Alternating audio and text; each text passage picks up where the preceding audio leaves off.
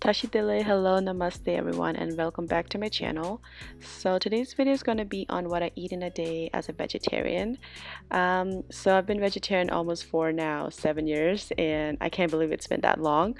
I've been doing a lot of cooking for the past few months during the quarantine, and I just wanted to share some of my recipes, so I hope you guys will like it. On this day, I decided to have some strawberries along with my breakfast, and I'm just gonna slice them into tiny pieces. After that, I've boiled these cute little potatoes for my home style fries, and I'm gonna show you how I like mine to be.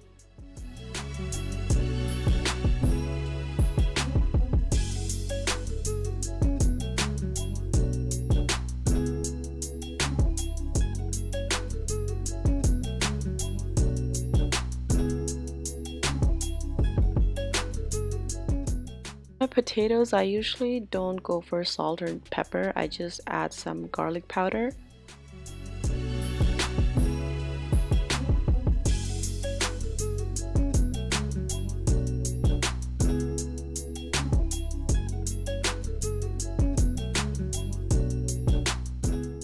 I love bread, and I got this bread from a local grocery store, so I'm just gonna have one slice from it. For my egg, yes, there's an egg inside this box. It was gifted by my friend Young Chen, and I was really fascinated and intrigued when she gave it to me, and it's really rare to see these kind of eggs inside a box.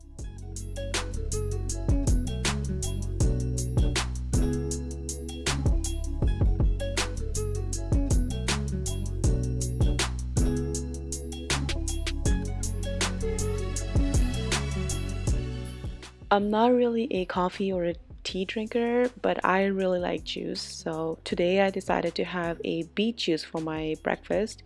And since I'm anemic, I have really low red blood cells, and beets are really beneficial.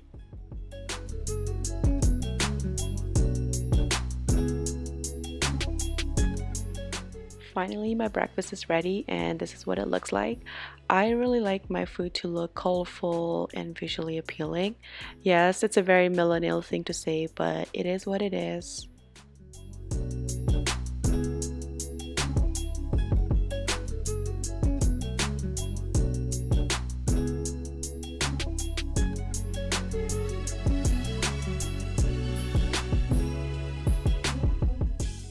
For my lunch, I'll be making pad krapao, which simply means rice with basil leaves and chicken in Thailand, but I'll be making with tofu instead.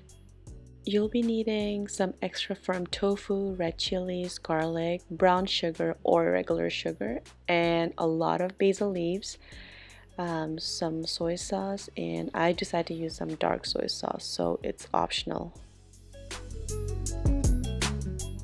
Now I'll be making a chili and garlic paste in a very traditional method. You don't have to get it too fine, but the whole purpose is to bring the oil from the garlic and chili.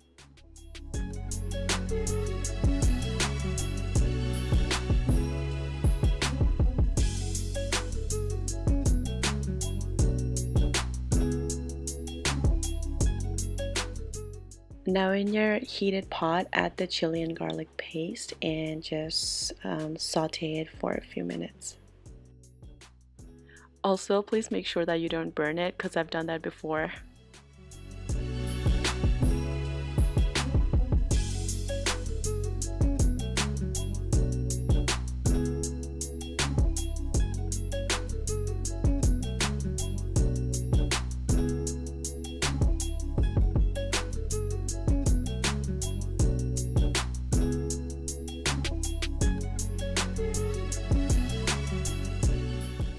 Now I'm gonna add my sugar and mix it evenly throughout the tofu and just keep stirring it.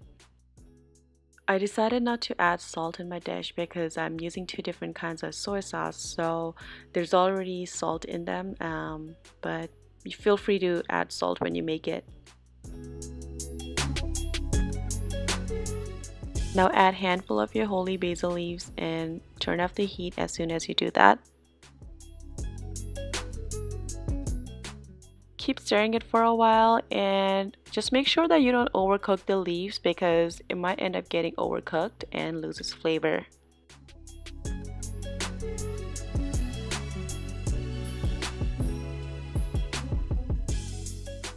Oh, it smells really good. I think the basil leaves is such a game changer in this dish, and it just changes everything. So I feel like I've become Mark Vines by now.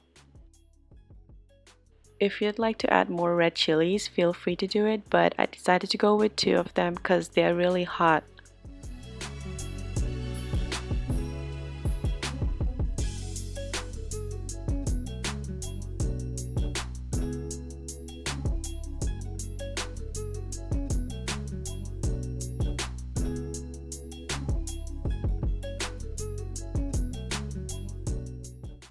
And I'm gonna sprinkle my egg with some roasted sesame seeds. I tried this dish for the first time when I was studying in India in a hill station called Mussoorie, and there was a restaurant called Rice Bowl, aka Amitage, and the dish was called Bai Krapao in their menu, but apparently it's called Pad Krapao. So that's like a fun fact about this dish. And my leftover, I'm gonna take it for my work tomorrow.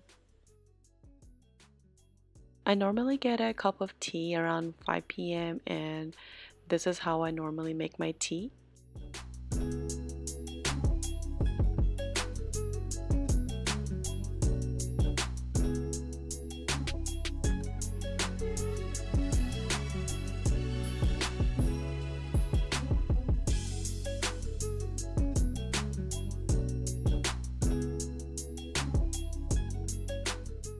Along with my tea, I'm gonna have some methi puri as my snack. This tastes like as if it's home cooked and super fresh. Okay, I'm not done yet, but I'm a little bit of extra when it comes to making tea. So I use this milk frother to just make this foamy structure over my tea. I normally don't like to boil my tea and stand by the gas and wait for it to patiently boil. But this milk frother just does the work in 2 seconds. So it's like a life hack.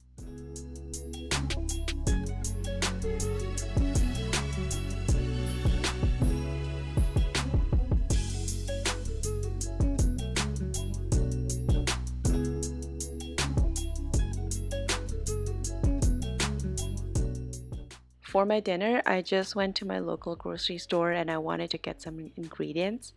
And this grocery store is doing such an amazing job in terms of cleaning and sanitizing during this pandemic. So this is my favorite section in the grocery store. So this section just consists of plant-based items like meatballs, hot dogs, sausages, bacon. They're all plant-based and super healthy. And in terms of their nutrition content, each like for this one, you could see it's one link of sausage consists of 7 grams of protein and very less sugar. And in terms of their calories, it's not really low, so it's really healthy for the vegans or the vegetarians. Best part is that it's really cheap and affordable. So now that I've consumed so much carbs during my lunch and breakfast, I decided to keep my dinner super healthy and light. And I decided to make this easy kill salad with some tomatoes, red onions, avocado, and those vegan or plant-based sausages. And I'm just gonna mix it, and I added for my dressing I just went with like lemon juice and olive oil, but you could just add whatever you'd like.